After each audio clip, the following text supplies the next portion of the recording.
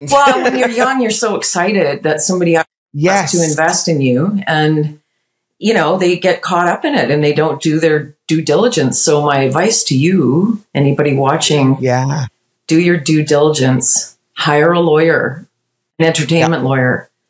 And know exactly, a specific entertainment lawyer, not the guy who sold your house, you know, your mom's house, you know, you have to know what you're doing. You have to know what you're doing. Yeah. And if you're offered a contract, it doesn't matter if you feel like you can't afford the lawyer. You can afford the lawyer better than you can afford to sign a bad contract. Exactly. Yeah. So it is always going to be worth the money. In comparison. Welcome to the Vocal Lab. I'm Sarah Ramsey, and this show aims to pull back the curtain on the entertainment industry, where veterans give up-and-coming artists some of the information they wish they'd had when they were just starting out. Sort of a music industry primer, if you will.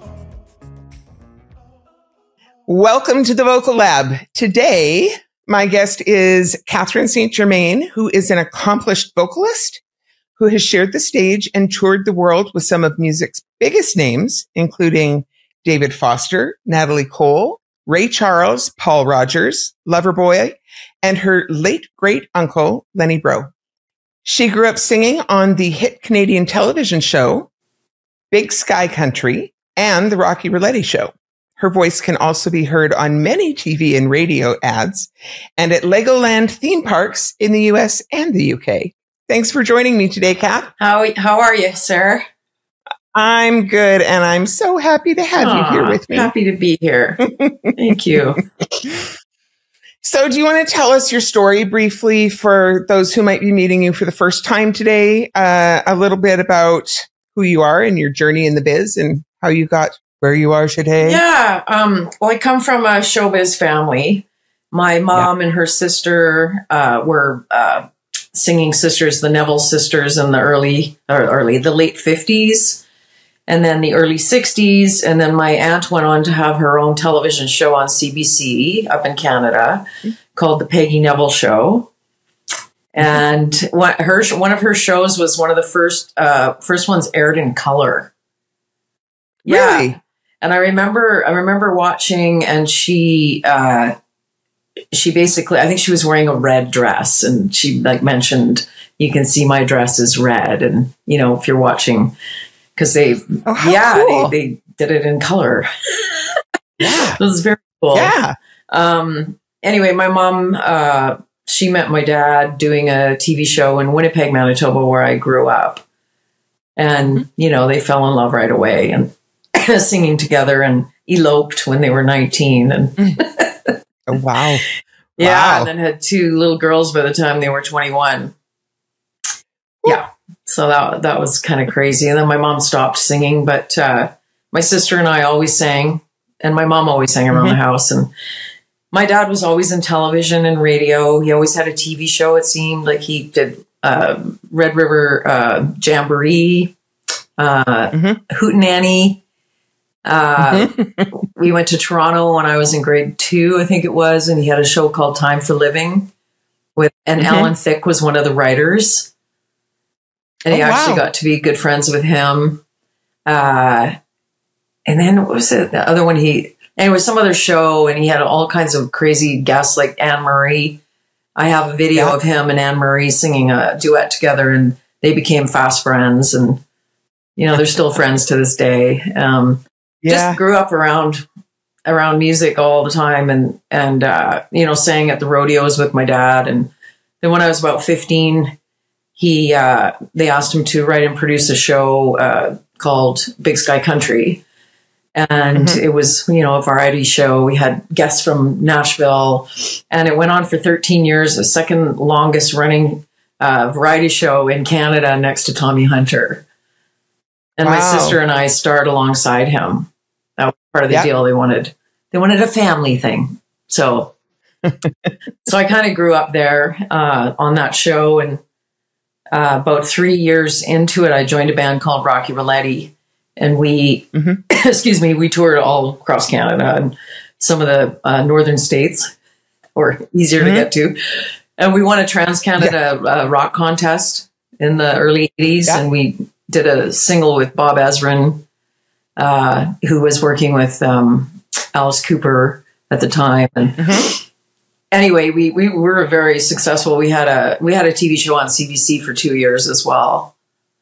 But I had a name. My stage name was Rita Rigatoni. And at one point on Sunday nights in Winnipeg at 10 o'clock on Global was my dad's TV show. So there I was, singing gospel tunes and country tunes with the nice dresses done up to here and long sleeves and, the wholesome young gal.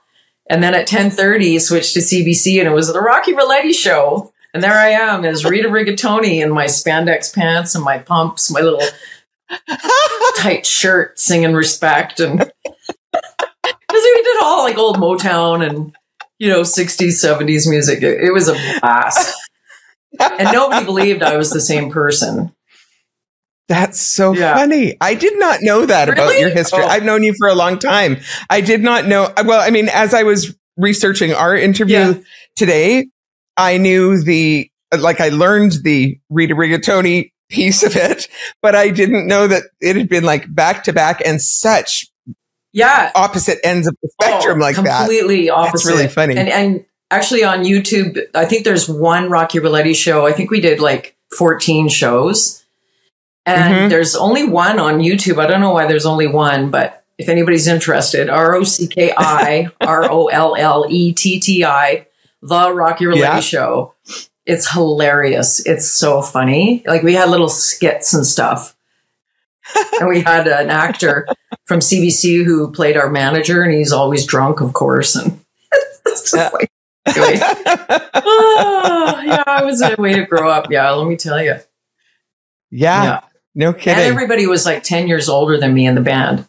It was a 10-piece band at times.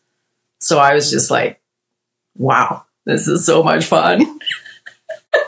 Really like learning trial by fire, right? Yeah. So anyway. Well, here on the Vocal Lab, we aim to shine a light into the industry through the lens of what I know now that I wish I'd known then. So with that in mind, if you were starting your career all over again, is there anything that you would do differently? I don't think so. No, I mean, it would have been nice to have a recording career and, be, like some people we know. But, I was offered a couple of record contracts back in the day.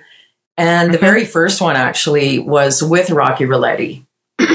And they just wanted Peter Jordan, who played Rocky Roulette, myself, and the other girl in the band, my good friend, Susan Lethbridge, and her name was Frida People. But they just wanted the three of us. They didn't want the rest of the band, which, back then, I guess, was common. And we had original songs. We were kind of like Talking Heads, almost like it was just kind of wacky songs. And anyway, it was from A&M Records, and I still have it. I still have that contract. It was about 40 pages, like double-sided. And my dad actually called Anne Murray's, I can't remember if it was his or her manager or her lawyer, who was a friend of my dad's. And he came over to my dad's house and I went over and we went through it. And he, he said, just stop me if I'm reading something you don't understand. So I'd stop him and he, explained to me, blah, blah, blah. Basically, it was signing away your entire life forever, even beyond. And anyways, when he was finished, he looked at me and he said, so are you going to sign? And I said, hell no. He said, good for you. And then I shared the information with Susan and Pete, and they agreed that, it was not going to be good for us. Yeah. And then the second time it was just for why can't I think of the word, when you're developing an artist. Yeah. And one of the songs that they wanted to really push, apparently, according to my boyfriend at the time, was very sexually explicit. And I was like, I thought it was about fruit.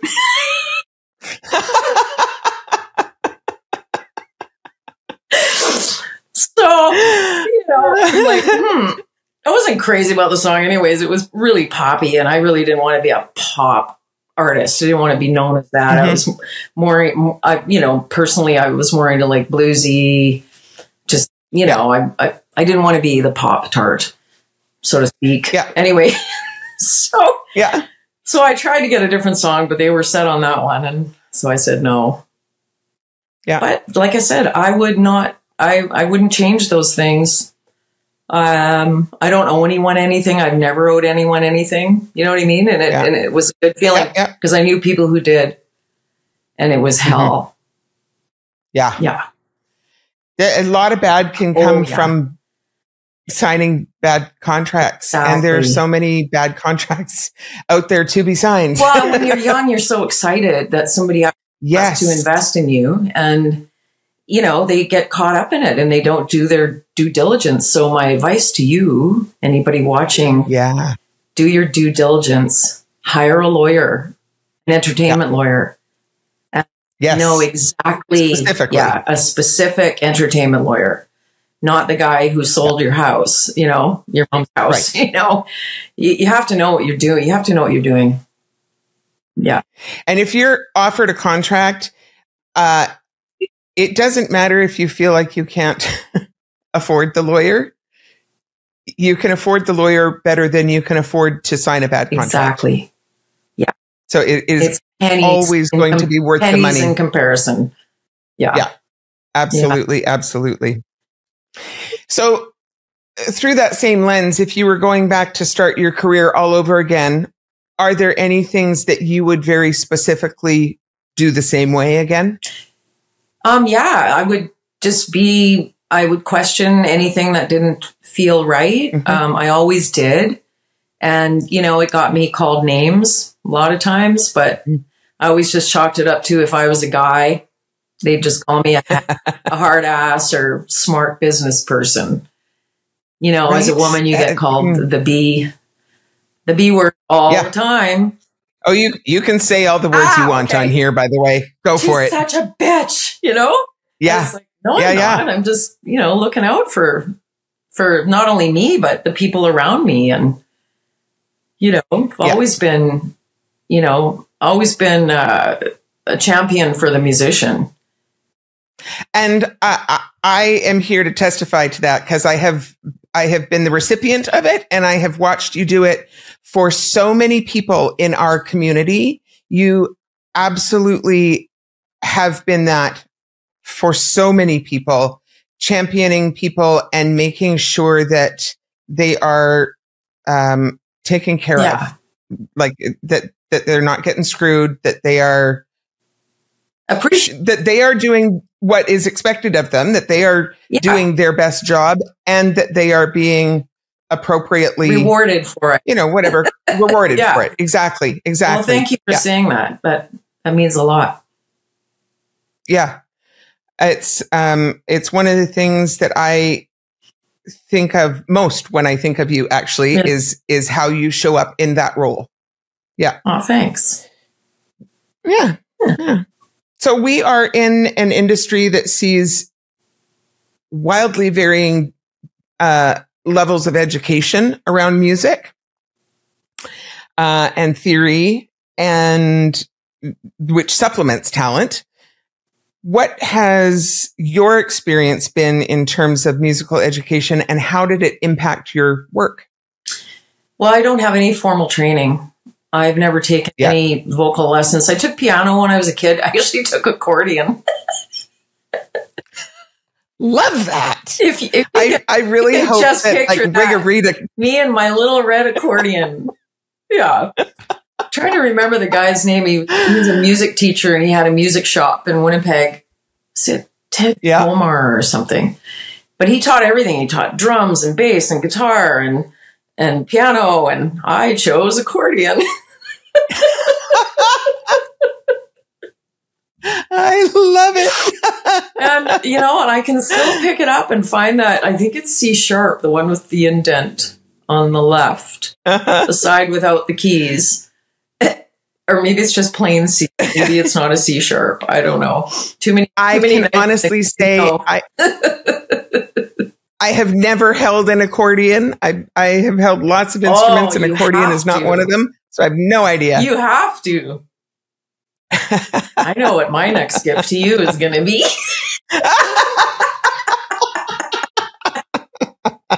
I think you have a big one coming up, and we might have to do a little reunion here in Palm Springs. Anyway, so back to that. So it was funny because in school, I went to 8 different schools, and I was always in choir. And in Winnipeg at the time when I was going to school, basically the 2 electives were choir or art. And for choir, of course, you had to audition. So I would purposely sing flat, just be all over the place, because I wanted to be in art class. I didn't want to be a singer. And then, you know, the thing would come up on the board, everybody would be in the hallway who made choir. And there's so many people who just desperately wanted to be in choir, but they couldn't sing. And there's my name. And if they'd heard me in the audition, they'd be going, what in the world is going on? How did she get in and not me? Anyway, so I was always in choir. And then I remember in grade 8, so I was 12 or 13. Yeah. The choir teacher, her name was Miss Melnick or Malcolm, I can't remember. Anyhow, she chose 5. There was 5 or 6 of us in the choir to form a small choir, and we did the coolest songs, all like 4-part harmonies. But it was all by ear. It wasn't theory at all. Oh, she would teach us the part on the piano. We'd learn it. We all had really good ears and, you know, could learn the stuff really fast. We did all kinds of little concerts and stuff at the mall, and, you know, Christmas at the school. It was the small choir, just us. And that really turned my feeling for singing around. Yeah. It was at that point I thought, this is cool. I love singing harmony. And I was singing harmony anyway with my sister. She was the one who wanted to be up front. So I would always, you know, at the rodeo, I'd just sing background vocals because I could. Yeah. And then a couple of years later, fast forward to my dad getting the Big Sky Country show. One of the things was Crystal and I, my sister, we had to sing a solo on every show. But it paid money. So I said, okay. Yeah. Amazing what kind of incentive and then that was it, paycheck is. I quickly did the math, and, you know, with the pilot was only 4 episodes. So 4 times, okay. You know, you're 15, you're like, okay. Plus my mom and dad were divorced at the time, and we were living with my grandparents, and I needed money. You know? Yeah. So anyway, so no theory. I mean, if I have a starting note on a vocal chart, I mean, I made it through years and years and years of session work by just having at least the part played one time, and it, you know, I could do it. And I could follow, if I had my first note, I could follow the chart. Yeah. But I know people who can actually look at it and start singing, and they know what it's and everything. I'm like, what? How do you do that? Practice. And you got it. Sight reading is a skill unto itself. And I can sight read, but it's a muscle. And if I'm out of the habit, I go back to it, and it isn't very good to start with. I have to work back up to it. But I know a lot of singers who don't actually read. However, like you're talking about, if they have a chart in front of them and a starting note, and hopefully they've heard it once, but the shape of it on the chart, that is enough. Even if they can't tell you exactly what the notes are and exactly what the rhythms are, it's still a pretty good visual guide to go along with their ears, and the combo works well. Yeah. And so it still has a use. Yeah. I mean, I do my own little vocal charts, and they are exactly that, shapes. They're just a shape. And, you know, okay, I go up here, I go down here, the trills here, you know? Yeah. I do the same thing on lyric. I mean, when I'm writing notes for myself to work with a pop band, I almost never will write a proper chart for myself. I'll write a chart for the band, but I won't write a chart for myself. I'll have a lyric sheet and I will do the same thing. I will write a series of dots for a line or what. That's the shape of what I need because that's all I need for that part. Exactly. Yeah. So in terms of growing up working in a showbiz family, you worked with your dad, like you said, Ray St. Germain on Big Sky Country. And you worked with your uncle, Lenny Bro. Actually, didn't really work with Lenny. My dad and Lenny worked together a lot. Okay. I did, I would be singing with my dad and Lenny would come in and play. He'd come over and, I can remember specifically one time him coming over and picking up the guitar and playing Mr. Sandman and me singing it with him. Like it's such a special moment, No kidding. He was such a great player. Oh my God. Like just a freak. Yeah. And for those who don't know, because we have an audience who is probably more rooted in like pop and rock music, but do you want to just sort of tell them who your uncle is? Well, Lenny Bro, he was a master on the guitar. He basically any guitar player knows who Lenny Bro was. Unfortunately, he passed in the 80s. He could play the guitar and it sounded like 4 different guitar players. He'd have the bass going with his pinky, or I don't even know how to explain it, but he'd do rhythms. The bass would be happening, and also a melody line on top. Like, who does that? And he really lived in the jazz world, right? Jazz and the picking world, like Chet Atkins, finger style, one of his best friends, and I think they learned a lot from each other. But like jazz, because the chords he came up with were so insane.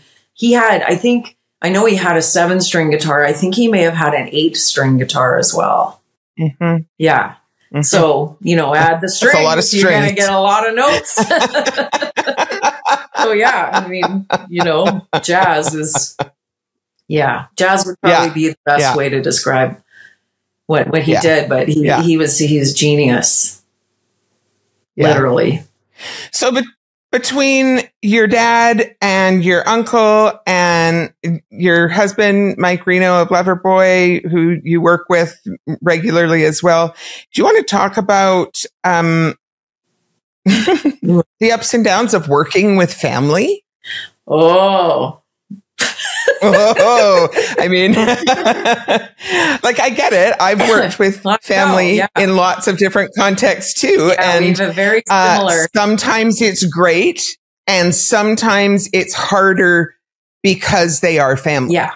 I think the best part about it is you just can't get that blend that you can get with family. It's just, I mean, it's just magical. You just don't even have to work. No. It just happens. Yeah. So I have 2 brothers and 2 sisters. And we used to do, every few years we'd get together and do a family show with my dad. And as we all got a little bit older, suddenly there was like the grandkids were joining in. And the last one we did was with 3 grandchildren and the 5 kids and my dad. Wow. Yeah, it was pretty special. It was a 2019. Yeah. And one of my nieces, Gemma, my brother Raymond's daughter, she sang Sweet Child of Mine.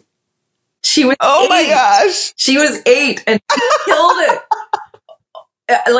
I love it. She's incredible. I mean, she's 13 now and she's into dance and volleyball. She doesn't even want to sing, but man, can that girl sing. She doesn't have to even try. Yeah. Drives me crazy. What? Anyway, and then my little brother and sister, Sherry St. Germain and David St. Germain, they're from my dad's second marriage. They are uber talented, like just insane. But anyway, Whenever we would do the family shows, I was the one in charge. My dad would say, you take care of everything. So I'd be in charge. So that was a little challenging because when you're family, you think you can say no. And, you know, if I wasn't their family, they'd be, yes, sir. You know, of course, you know, instead, no, I'm tired. I don't want to rehearse. It's like, anyway. And then, you know, back in the television show days with my sister and I, there was a lot of drinking going on back then. Not my sister and I, because we were young, but my dad drank a lot. So a lot of times, and we were always recording the shows on location. So we would record all the music in the springtime in the studio. We'd spend like weeks in the studio we did 13 shows a year, except for that first year. We only did 4. And excuse me, in the summer, our summer would be full because we'd do 13 shows all on location somewhere in Manitoba, you know, and Global had this big mobile truck that would come. And then there'd be, you know, you'd be singing a song in the grass. There'd be a monitor somewhere hidden in the grass so you could hear yourself and you'd be lip syncing away. And you'd make mistakes sometimes, you know. But, you know, it was a tight budget. It wasn't a huge budget show, so we rarely got to do things over. So I have some pretty funny bloopers. Oh, my God. But anyway, I can remember several times my dad, you know, he'd be like hungover and he'd be not being very nice. And I'd always be the one to challenge him. And, and I remember one time what happened now? I just refused to put up with it. So my sister and I both walked off the stage. We were doing, I don't know, some song, like a barn thing. So we were like a barn dance type thing. And my dad said, oh, yelled at me, how unprofessional, you know. It was like we were on a, like we'd done a take and then we were getting ready to set up, do another take. And I just said, I need a break, you know. And he goes, unprofessional. Oh. So I went in the mobile and the guitar player's wife, Edie, she kind of calmed me down because I was so mad at him. He was so hungover. He could literally smell it on him. Sorry, Dad. I don't mean to be airing your dirty laundry, but honestly. Anyways, and then I came back out quickly because I know time is money and, you know, blah, blah, blah. Then we go back out and we're just about to do the take. My dad puts his guitar down and he leaves the stage. I go, how unprofessional.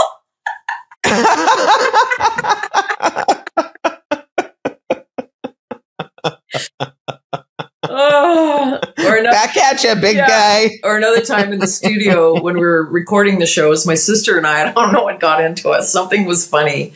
And we were trying to sing the song and, you know, it's like, okay, you're recording 3, 2, 1, you hear the music and we start singing and then we start laughing. And so we'd have to stop and start again, right? Well, after about 4 or 5 times, and my dad is getting madder and madder and madder. And we just thought it was funny. It was funnier and more funny every time. And he was just mad, more mad. And every time the take was shorter and shorter and shorter until finally we said, that's it. We're done for the day. It is the worst when you get the giggles. Oh my gosh, yeah. But, you know, when you're not with your family, you'll at least, like I've had the giggles in the studio many times, but, you know, with a producer or, you know, some client, you just met. Especially, I used to sing a lot of Mattel commercials. Oh, boy. Yeah. There was some funny moments, but you know, you could compose yourself a lot quicker. You get your shit together a lot faster when it's strangers. And you know, you get it done, but when it's your family, it's like, I just remember him getting so mad, like madder and madder and madder. And it was just funnier and funnier for us every time. Anyway, so working with family is definitely a different dynamic. You know? I get it. Yeah. Our family did for years, I don't know, 20 years, something like that. Every year my dad would write an arrangement of a Christmas song. Yes. And we would go into the studio and record it in 4-part, 6-part, 8-part, whatever, harmony. And we would send it out. And that was our family Christmas card. I know, I received many. You've been the recipient. Yes, yes. I have them all. And they are so incredible. Well, thank you. And you know what? I love having those, and I love having that piece of family history. But first of all, everybody used to say, "Oh, you guys must just cherish that time at Christmas. You go into the family all as a into the studio all as a family." And I thought, we are never in there all as a family. We are in there one at a time, tracking one by one. Never, ever is it all as a family. But also, my dad used to produce. Now, my dad was a producer. That was what he did for a living. But my dad had a very specific personality. He had a pretty intense, commanding, boss in charge, if we're being honest, intimidating. Yeah, my dad too. Kind of personality. Yeah. And I don't think I ever left a session of doing our family Christmas cards not crying. I know. Because I was also convinced at the end of every single one of those sessions that my dad thought I was a terrible singer. Which wasn't true, but it was just like the process of working with family is hard. Yeah. And it stirs up all sorts of weird shit. Especially at Christmas time. Yeah. And of course, we were always doing them on like December 23rd. Yeah, of course. In order to send out by Christmas, right? Yeah. Whether you have time or not, get in here and do it. It's like, hooray. Yeah, I get it. Yeah. So you have Métis heritage, yes, correct? Yeah. Yes. How has that woven into your career? I got to do a lot of really interesting stuff with the Assembly First Nations. I hosted the first Aboriginal People's Choice Awards. The very first one with Lauren Cardinal from Corner Gas. And so we flagshipped it, and it was so successful. It just was incredible. I remember the very opening scene. It was at the Winnipeg Convention Center. It was televised. And there must have been 500 dancers, Aboriginal dancers, like hoop dancers and drummers. And just, it was so incredible. And they all entered from the back of the arena. It was at the arena. And they went through like the people on the floor, like through the rows. Yeah. And it was so powerful. I was so unprepared for it. I was almost in tears. It just was like, it was such a beautiful display of pride. You know what I mean? And just, so powerful. Anyway, so I got to do that. That was super fun. And I also got to host a lot of award shows and in Ottawa. Funny story. Mike came with me one time to Ottawa. I can't remember what I was hosting. But in the morning, we ordered room service for breakfast and, knock, knock, knock. Mike goes to the door. And the guy goes, "Good morning, Mr. St. Germain."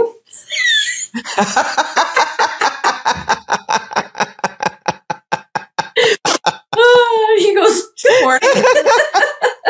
He goes, "I think I might change my name. Kind of like it." He says, "I thought Reno's so much easier to spell, honey." Anyway, I've had a lot of amazing opportunities because of my Cree heritage, and I just have a lot of respect for it, and I'm proud of it, and it's not a secret. My dad, he kind of kept it a secret for a long time. Well, he was unaware, actually. And when he did find out, because my grandfather hid it, his dad. Oh, okay. Yeah. Because it was a lot easier to be a white man than it was to be an Indian.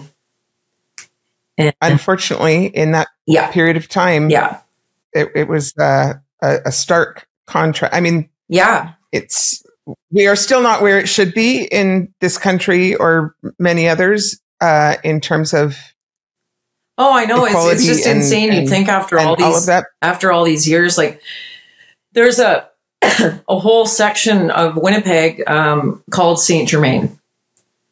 Really? Yeah. My grandfather, he was it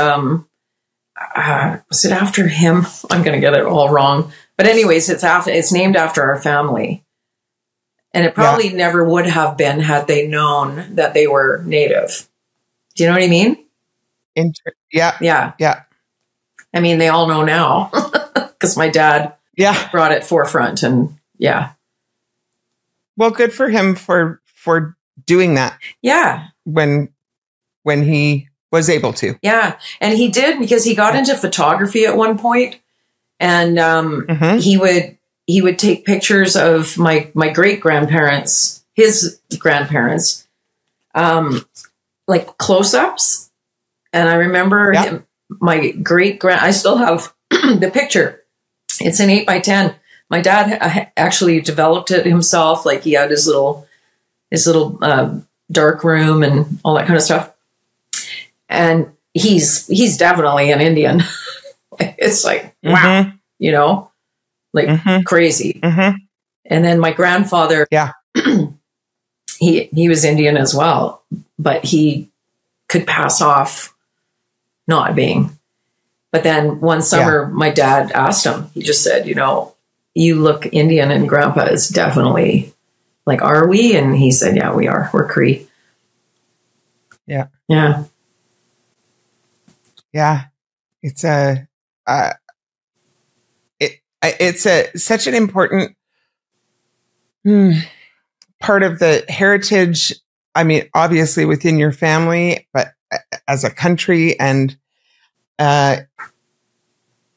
I think it's really important that those pieces are brought forth and into the landscape and loved and accepted. Yeah. And honored. There's excuse me, a lot of successful Native people in the world and in Canada. And, let's celebrate that, Still have to remember what happened, but let's celebrate the good, like more, know? Yeah, absolutely. Yeah. So in the course of your career, you have worked with some really big names, people like David Foster, Natalie Cole, Ray Charles, Paul Rogers. Do you want to talk a little bit about how those kinds of opportunities unfolded, how you got to those sort of opportunities in your career? Sure. Well, in Winnipeg, we had a lot of guests from Nashville. So I got to work with like Bobby Bear and, oh gosh, I'm having a brain fart again. Here's a guy who did 6 days on the road and I'm going to make it home tonight. Dave Dudley. We had Loretta Lynn's sister on. It wasn't Crystal Gale. I can't remember her name. But anyways, so, there was some pretty big names in that sense. Yep. But then when I moved to Vancouver and I started doing, like in 87, that's the first time I ever sang with Mike Reno. Because I was with the same agency he was with. Because I moved from Winnipeg as a singer because I had spent time in Vancouver doing sessions with my band from Winnipeg. I'd let them know when I was coming and they'd hire me to do sessions and blah, blah, blah. So anyway, when I did move to Vancouver, I let Feldman know that I was coming. And like shortly after that, they called me and asked me if I wanted to sing with Mike for Timmy's Telethon. It was with Lloyd Robertson. He was the host. But we had to do this song called Let the Music Play, and it was going to be a duet, and we were going to open the telethon. So I'm like, hell yeah. That was kind of how I reconnected, because I met him earlier in Winnipeg, but then I got to meet him again. So singing with him was, obviously that was a huge, huge step. Yeah. I got hired a lot, like, I don't know how many years in a row, to do the telethon in February, the Show of Hearts, when they used to have a live band in the pit and background singers. Yeah. So I was a background singer a lot. So I got to sing with Ray Charles on that show. So that was super cool. I was like, wow. Yeah. And then just like doing, because I was a session singer, and I, you know, they knew I could rock out whatever. Paul Rogers was doing his first solo record, and his producer, Pat Glover, I think he's the one who suggested me. I'm not sure. But I got to sing on his solo album, which was super cool because I was always a fan of his voice. Like Bad Company, give me a break, right? What a voice. Oh my gosh. I have to tell you a really funny story. I was, I don't even know when it was, like probably 15 years ago now, maybe. I don't know, maybe not quite that long. And I got a call from Pat Glover, asking to come and sing a session. And it was me and Linda Kidder and singing backups. And it was just at somebody's house out in, you know, our whole neck of the woods. And I was introduced to the person, but it was just on a first name basis. And here's the thing. I can name that tune for so many songs in like 2 notes or less, but I have no visual reference point for so many musicians because it's always been something I've listened to and not watched. I haven't engaged in music in terms of like watching music videos and watching. Right. So I don't know what musicians look like half the time. And so Linda and I are singing the Bee Gees. We're doing this thing. It's a tune about Elvis and it's a great tune. And the songwriter has to go take a phone call, leaves. And so it's just Linda and Pat and I. And I said to just them, I said, it's a great song. And I love his voice. The song really reminds me of an old Bad Company tune, Seagull. And they both looked at me like, how big an idiot are you? And he goes, well, yeah, because that's Paul Rogers. That he is Bad Company. And all I could think was, I am so glad he was not in the room when I said that. Right. Yeah. Well, I mean, Bad Company, there weren't any videos back then, right? I mean, yeah. I mean, you knew the songs because, you know, they put the radio all the time, right? That's hilarious. Yeah. That's so funny. Yeah.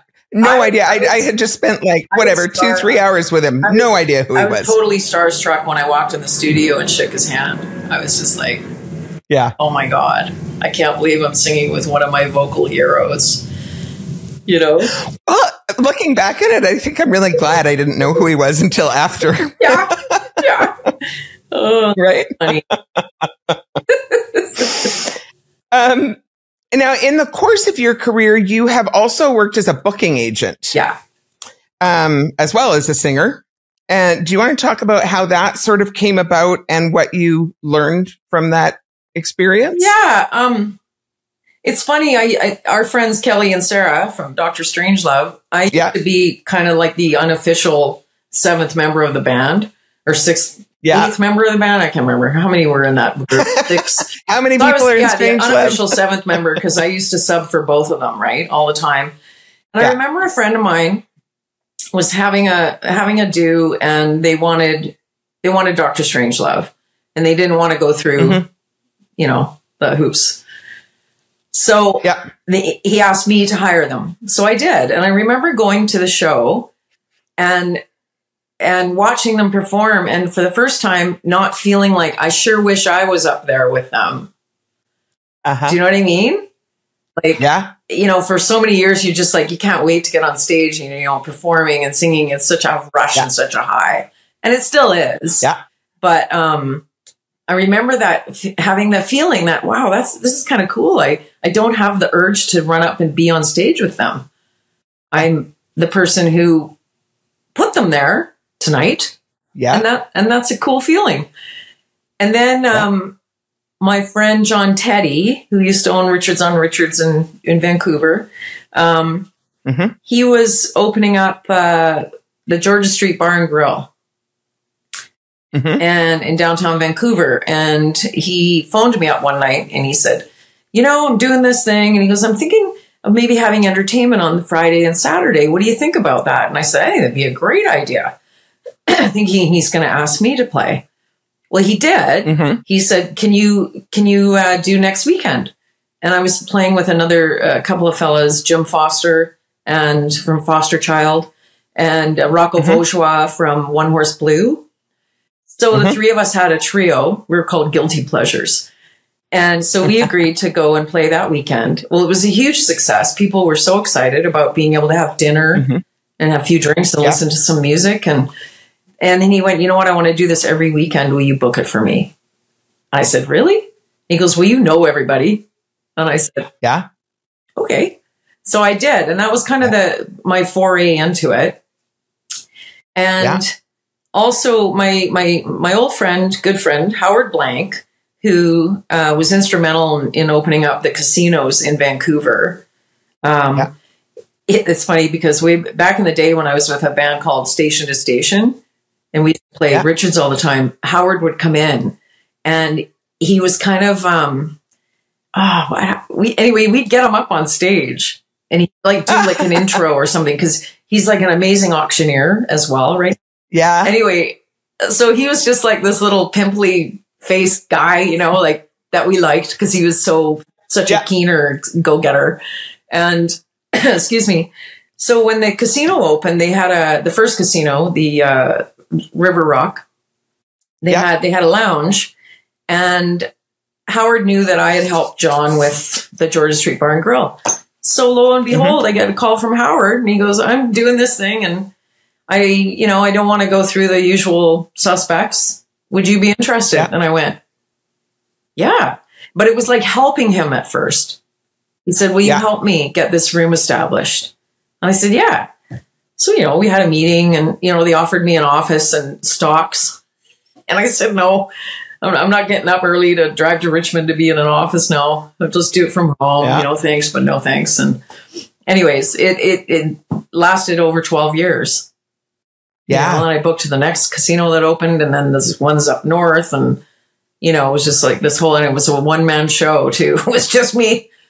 So it got to be a little bit crazy at times, but the musicians in Vancouver are so top notch and just professional. And, I was lucky. I never worked with anybody who was unprofessional. Everybody did a great job. They made me look amazing, Well, and they were great rooms to play in. I mean, and I fought to get them good money. Yes, you did. And I mean, I was lucky enough right? Yeah. They did. I was lucky enough to play in those rooms when you were booking them, and they were great rooms to play in. The sound staff, so like great sound men, and just a really nice vibe in those. I loved playing those. State-of-the-art equipment right from the get-go. Yep. Yeah. Thanks for joining us today. So that was actually just part one of our interview. And I would love it if you come back on Thursday to check out the second part of our interview. There's so much more juicy goodness. I can't wait for you to check it out.